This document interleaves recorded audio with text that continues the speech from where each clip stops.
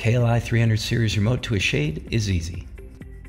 With the shade in its closed position, look for the Reset tab on the underside of the right side of the shade. Once located, use your finger to slide the tab to the right or Reset position and hold for 10 seconds.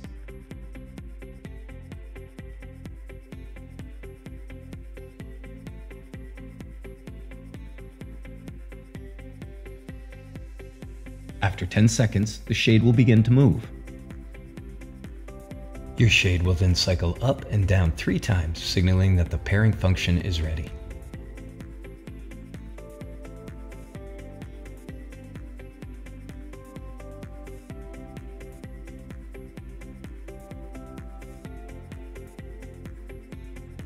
Locate the pair button on the underside of your KLI remote and press it with a paper clip for 1 second.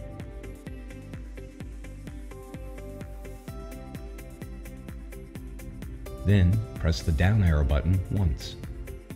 Your remote is now paired to your shade and ready to operate.